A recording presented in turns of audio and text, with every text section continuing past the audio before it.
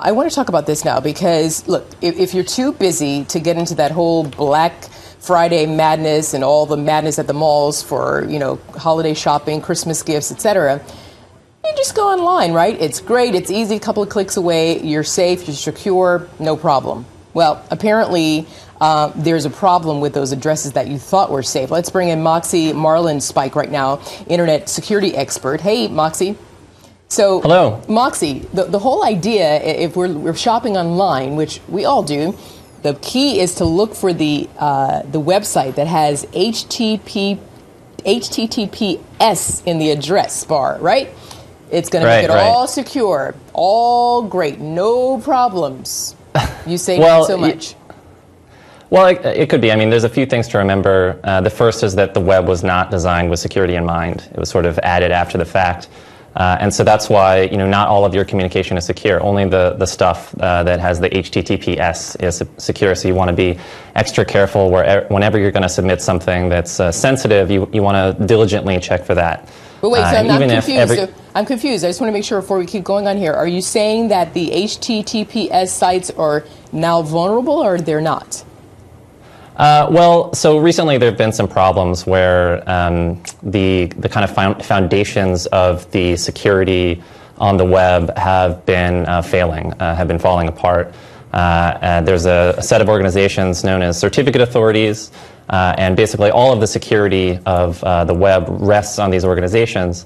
And essentially, over time, our confidence in these organizations has slowly eroded. So, Moxie, I'm going to keep jumping in here, not to be rude or anything, but it's just that you're such an expert on this that I'm going to have to break this down to the terms that we can all understand. So, basically, it appears that the information that you thought was secure on those HTTPS sites perhaps are in a little bit of trouble. And if you could break down to me, if the hackers are indeed stealing information from these sites, what sort of information are we talking about? And from what I understand, it's not just these sites. If you're on your computer, it's also on your mobile phones, right, as well. Right.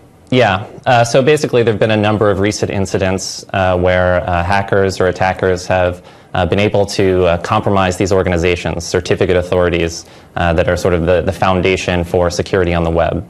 And that has had implications for just individual users' traffic. There's been a number of things that have happened in the Middle East, in Iran, for instance, where many people's communication was intercepted by some unknown attacker. Okay. And so this... So are they stealing information, or are we stealing credit card info? It's unclear. All that we know, it's different attackers have different motivations. Some people are interested in financial gain. Some people are interested in information for political purposes. But fundamentally, the system that we have today is starting to disintegrate. Okay, so a number of people. So let me understand what you're saying. These hackers, what they're able to do is, like, if I'm going to or a particular website that I think is safe, these hackers are able to have these certificates that you're talking about to make themselves look like they're actually the website I'm trying to go to, when really I'm going to a fake website. Right. Everything will look exactly the same. Everything will look identical. Everything in your web browser will indicate that this is a secure site, and yet there's somebody who's intercepting your secure communication. Holy moly, hold on. Tara Dowdell is sitting here with me, and believe it or not, she's my guest in studio. Moxie, it happened to her. What happened, Tara? I was sent a direct message on Twitter by someone who I thought was someone I was connected to on Twitter.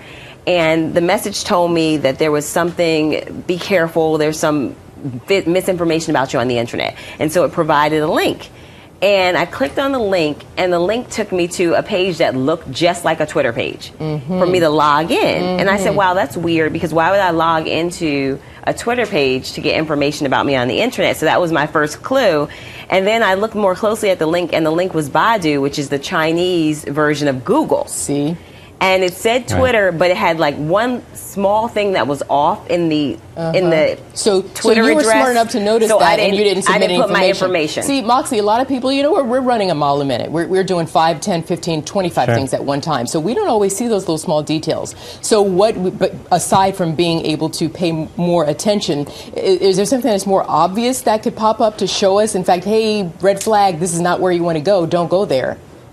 Right. I mean, for now, the best you can do is to be really diligent, just to be super careful with whenever you're submitting information like a login and password in this case, or credit card number, and to be very, very careful because these attacks are very real. And then in the meantime, you know, people in the security community are working to improve the situation so that this isn't such a concern. And a couple things. I want to mention the convention that you're going to be participating in next Tuesday and Wednesday in Las Vegas, TakeDownCon. It's a single focus event that you guys did in Dallas, I know, before, and it was pretty successful because you focus on one particular security issue as it pertains to internet hacking and the things that we're talking about. So first, I want to ask you what the focus is this year, and then part two of the answer I'd like from you is to tell me how difficult is it for internet security experts like you to stay ahead of these hackers?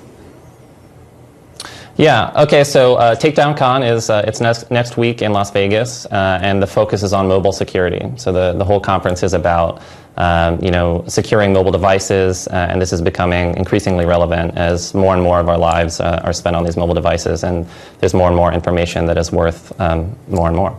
And you know, in terms of this offense-defense thing, it's very difficult. That you know, as a defender, you have to identify every single possible place that an attacker could gain access to a system, whereas an attacker just needs to find one. So it's always imbalanced, right? Where you have to cover the entire spectrum, and an attacker, all they have to do is find one little niche. So it's very difficult, but you know, a lot of effort is going into changing the foundation of the way that the internet works, so that this is you know, a more balanced game. Well, we hope that you guys get some answers there. Stick around for 1 second, Moxie, because King of Politics, one of our chatters, he's saying, Arthel, the bandwidth tax is going to clean up every time. Do you know what that means? A bandwidth tax? Yeah. I'm not familiar with a bandwidth tax. Okay, yeah. I wasn't sure if it's code or what. Yeah. So, well, anyway, King of Politics, thank you. Hey, Moxie, so have a good time in Vegas. I know you're there to work, but, you know, it's Vegas. You got to do a little something to have some fun. All right? Nice to see you. Thank you. All right, thanks, Moxie. Yeah, thank you.